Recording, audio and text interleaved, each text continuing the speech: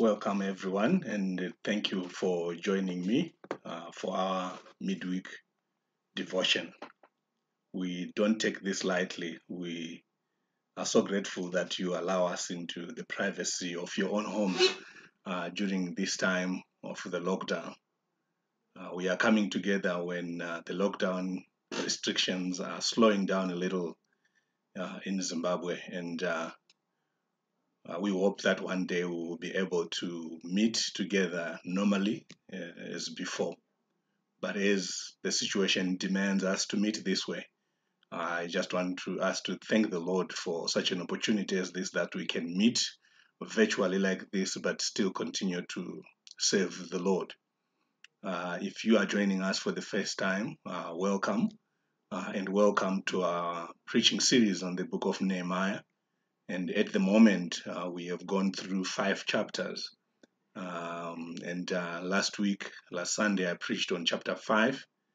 And as the norm here at Northside on Wednesdays, we have a midweek devotion that goes into that chapter, either due to give some deeper details on it, or we try to look at another angle to the chapter. And so today we shall look at Nehemiah chapter 5. I'm not going to read the text, but I would urge you, if you have not been reading Nehemiah, to pause the video for a while and read through the chapter, the 19 verses, and then join me and move on with it. So when we looked at this chapter, we saw two important things: that there was an outcry from the poor because of the oppression that was coming from the rich, those who were lording it over the poor, and the poor ended up losing their fields, their vineyards, their houses to their to those who had lended money to them. So today, we also looked at the second thing we saw was Nehemiah's pattern of leadership, and something stood out to me during the week. I looked at how leadership is the crisis we have in African country, and also particularly in Zimbabwe.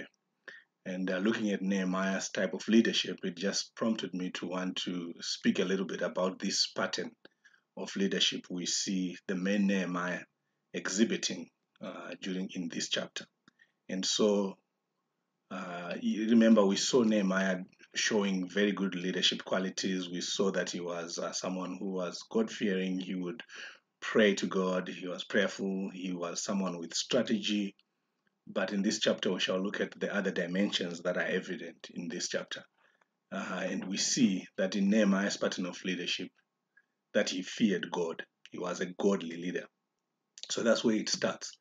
For us to have godly leadership, it starts with our relationship with God. And I know that many of us, almost all of us, are involved in some form of leadership one way or the other. Either it's in your home, it's at the workplace, whether you are involved in national politics, whether you are just an older sibling to your younger siblings. One way or the other, you are involved in leadership. But good leadership starts with you being a godly leader, one who fears the Lord. And in verse 15, Nehemiah says, all my men, in verse 15, Nehemiah says, but the earlier governors, those preceding me, placed a heavy burden on the people and took 40 shekels of silver from them, in addition to food and wine. Their assistants also loaded it over the people. But out of reverence for God, I did not act like that.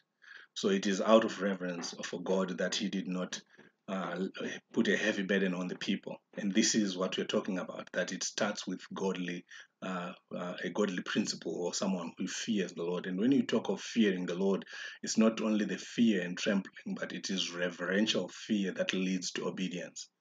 So he was obedient to God. He was someone who feared the Lord. And in verse 6 and verse 18, we see that Nehemiah was a compassionate leader. He felt for the other people. We are told that when he heard about the practices that were going on, he was very angry. He was angry at sin. But not only that, he was angry because he felt the pain those people who were being oppressed felt. And in verse 18, He also says that I never demanded the food allotted to the governor because the demands were heavy on these people. He felt compassion over these people. And this is a principle we saw even with our Lord Jesus, that many times he had compassion over people and he did something. He wasn't only compassionate, but he turned his compassion to action. We see him being compassionate with the people who were hungry, the 5,000, and then he transformed, or he changed, he multiplied the 5 loaves and 2 fish to feed the 5,000. So we see a compassionate leader in Nehemiah. And we also see that he was the voice of the voiceless. From verse 7 to 13, he speaks on behalf of these poor. So the poor people went to Nehemiah and gave him their plight. And he carried their plight and went and spoke with these people. Maybe if these poor people would have tried to speak with the ones they owed, or the money lenders, they wouldn't have listened to them.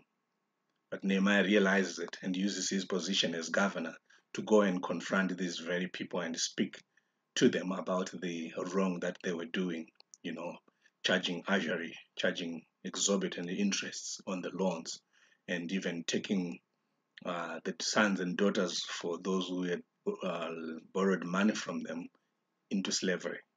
So we see Nehemiah standing to speak for the voiceless. I wonder how we are standing up to do the same, how we are speaking for the orphans, how we are speaking for the sick, how we are speaking for those who are failing to put food on the table, how we are speaking for those who are being wrongly accused for crimes they did not commit. I wonder how we are being the voice of the voiceless, and especially the church, that we are the prophetic voice of God. Are we playing the passive, or are we actively involved in speaking for the voiceless? And we also see that Nehemiah was the servant of the lowest person in society. And we see servant leadership here, where Nehemiah is willing to serve those who are of low status. The people who came to cry out to him were people who were regarded as very low in society, but he had time to listen to them and to serve them. How did he serve them? He served them by being their voice to speak out. And when he did speak out, we saw the results that came out. And the results were everyone was willing to stop the usury, but also to pay back part of the things that they had taken from them, part of the interest that they had taken from them, the interest on wine, the interest on oil, and even to give back the fields and vineyards that they had taken. So we see servant leadership not only in lip service. We have heard many of our leaders saying we want to be servant leaders. We are servant leaders. We have heard even our president saying that. But the issue is not saying the words I am a servant leader, but it is about what we are doing to transform the lives of those whom we are saving.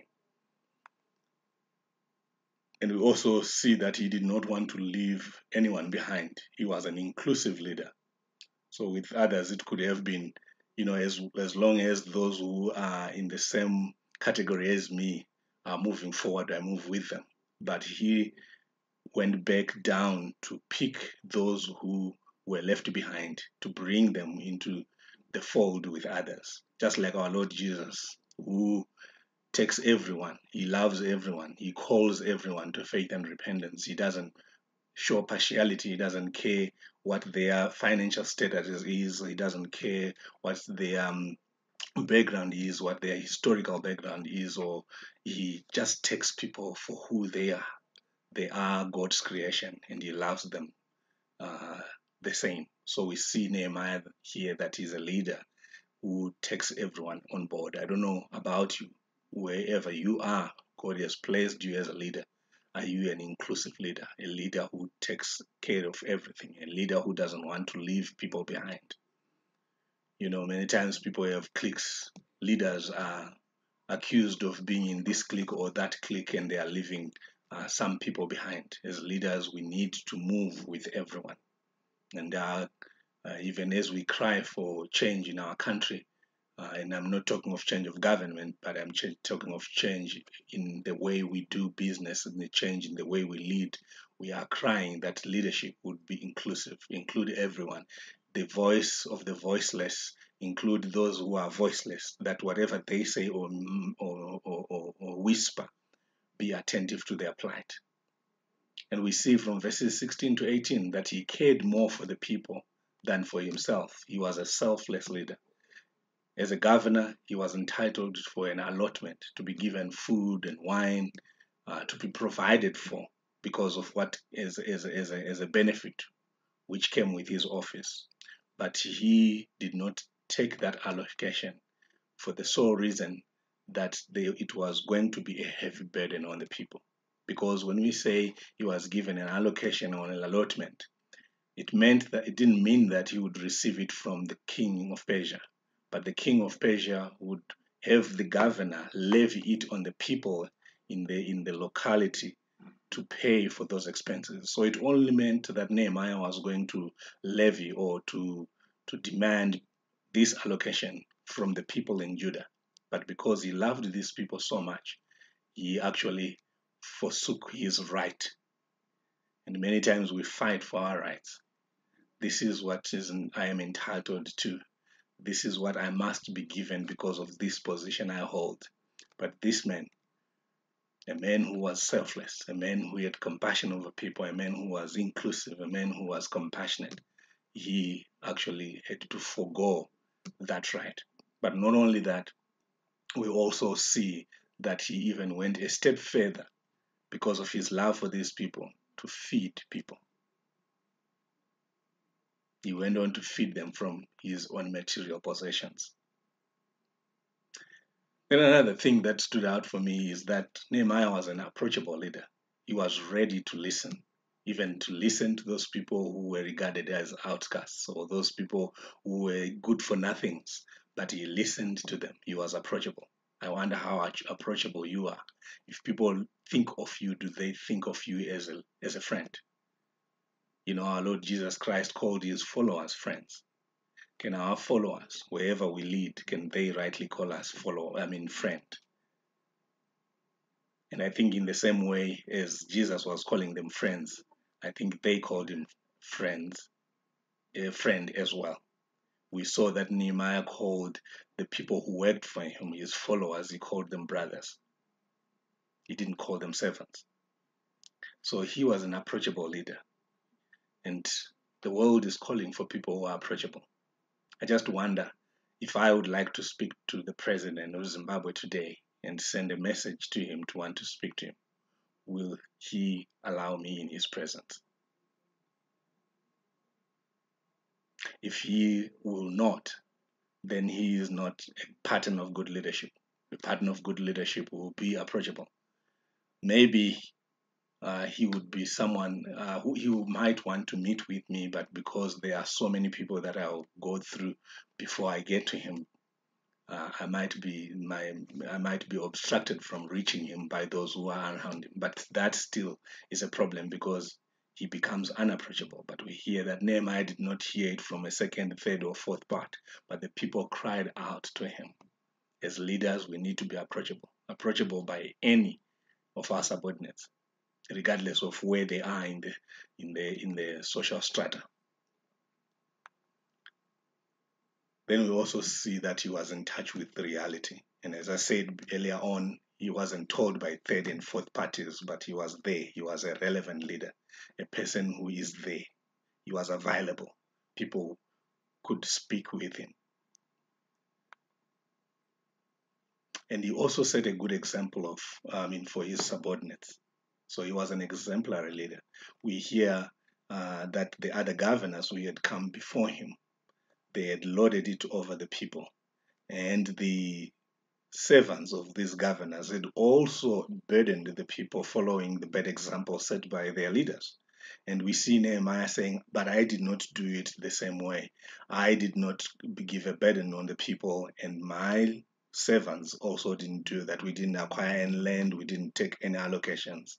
And this is the type of leadership our country is longing for. This is the type of leadership the church is longing for, a leadership that is exemplary, a leadership which gives the good things so that those who see can copy what is right. People learn fast by seeing what we do than when we tell them to do things. So it is better to leave a good example for your children. And when they look at your example, how you do things, you are most likely to have them follow in your footsteps.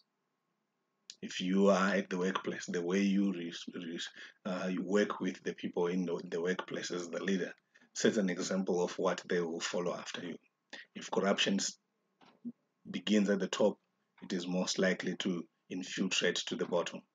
If people at the top resolve not to be corrupt, it can also help the people at the bottom not to do it because they have no excuse. Their leaders are not showing them that example. Their leaders are not doing it. So why would they do it?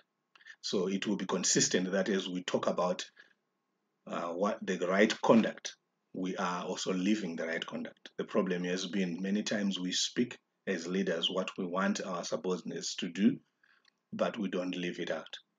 So we see Nehemiah's exemplary leadership. Nehemiah was also willing to give from his possessions though he was entitled to receive. So we see here a generous leader. He was generous. He wasn't mean. He didn't want things for himself, but he thought about others before he thought about himself, to the extent that he gave like 365 head of cattle in a year to be slaughtered for the people he led. We also looked at the 12 years that he lived in Jerusalem, over 25,000 sheep were slaughtered that he provided for the people who came to dine with him. So we are seeing someone who was very generous. And as a leader, we need to be generous. We need to think about those the welfare of the people under us more than we think about ourselves. Are we giving them a good remuneration? Are we taking care of them well? Do they have a medical aid? We think about those things than thinking about ourselves more. This is the example even of the Lord Jesus as well. He was generous in that he gave his own life for you and for me. If he had thought about himself, he could have remained in heaven, enjoying the glory of heaven with his Father and the Holy Spirit. But because he was so generous, he was so compassionate of the people, of me and you, he came to die for us. And we also see that Nehemiah was hospitable. He allowed people in his home. And as leaders, we need to allow people in our spaces. Many times we close doors because we are overly busy and we cannot accommodate this or accommodate that. And maybe we pick and choose who we allow in our presence. But we see that Nehemiah says he fed the Jews, he fed the officials, but he also fed those who came to visit. And this would be a mixed bag of people: poor, old, young, rich, you name it. Now, as we see from this character, Nehemiah, we see that leadership is not a title. Many people say, don't you know that I'm the president of this country? Don't you know that I'm the first lady? And it becomes about titles. But leadership is the difference we make in other people's lives. So we see Nehemiah as a great man here. Why? Because he made a difference. You know, when he spoke and people resolved, we will give back what we have taken from these people. And they ended up, all of them, calling amen, praise be to God. That is the change that he brought. Those who were oppressed were freed. Those whose fields had gone were given back. And the change that he even did to the people who were exacting usury by pointing them to their error, it is a change that he made because they repented of their sin. So leadership is the difference we make in people's lives. Are we making that difference? And John Maxwell says, a leader is one who knows the way, goes the way, and shows the way. So Nehemiah knew the way, and he went that way. He didn't exert usury. He borrowed for no interest. He lended money for no interest. And he showed the way to those who were blind, those who were exerting usury on others. So a leader is one who knows the way, goes the way, and shows the way. Now, the question for you and I is, what kind of a leader are you? What kind of a leader are you? Are you the boss leader, the one who is sitting and making people work? Go, he tells them. Or are you the leader, the model we find in Nehemiah, the one who says, let's go, and he is at the front doing that which is most difficult, the one who dirties his hands? What kind of leader are you? Maybe the most important question is, what kind of a leader are you? Because you might be the boss leader, you might be the bad leader you are today. But the most important question is, what kind of leader do you want to be? Because with the first question, this would be, this is who I am, therefore what? The most important thing is, do you want to remain where you are? If you are the boss leader, if you are the leader, like all other leaders we see in our nation, in the nation, in the world at large, the situation is not hopeless. If you answer that question, what kind of leader do you want to be? Because there's still room for you to change from that bad leader to a good leader, from that desensitized leader to a compassionate leader, from that selfish, corrupt leader you are to one who is generous, one who is all inclusive instead of exclusive. There's room for you to change. And may I urge you to be the kind of leader that you would want to follow. If you look at yourself and say, if I would come out of this body and stand over there and look at this leader pointing to yourself, would I want to follow him or her? If your answer is no, then you need to change and be that leader you would want to follow. A leader that you would say, I want a leader just like me. I would follow that leader. That is what we need to aspire to be. But for that to happen, we need to fear God. We need to have a heart for people, generous, hospitable, and all those things that we saw as patterns of leadership that Nehemiah gave us in Nehemiah chapter 5. I pray that you would really consider answering that question. What kind of a leader would you want to be? Are you a leader you would want to follow? If not, there is time for change. This is time for change. It is now. It is not tomorrow. Wherever, in whichever leadership position you are in, as I said earlier on, maybe in the home, maybe at the workplace, maybe you're just an older sibling, but in one way or the other, you are a leader. Be that leader you would want to follow. May the Lord bless you during this week as you ponder on leadership. And as we are doing this prayer as well for yourself, that you would be that leader you would like to follow, but also pray for our national leaders, that they would also be leaders who fear God and leaders who have a heart for God's people, and that they would really actively look at themselves and think about answering that question. What kind of a leader would they want to be? And maybe thrive to be the kind of leader they would like to follow. A couple of announcements for you. We are still meeting online. So take advantage of our streaming platforms. We have got, since we are not meeting physically, our physical interaction is done a blow. But I would ask you that if you have any needs, counseling or otherwise, just contact the church office and book for an appointment. Pastor Gary and I will be there to help. And also take advantage of our streaming services, Sunday school after the sermon on Sunday, and Bible class for young adults and teenagers, and also that on Thursday there is a discussion on e-pulse led by young people, following up on the Bible class lesson. Take care of that at 5 p.m.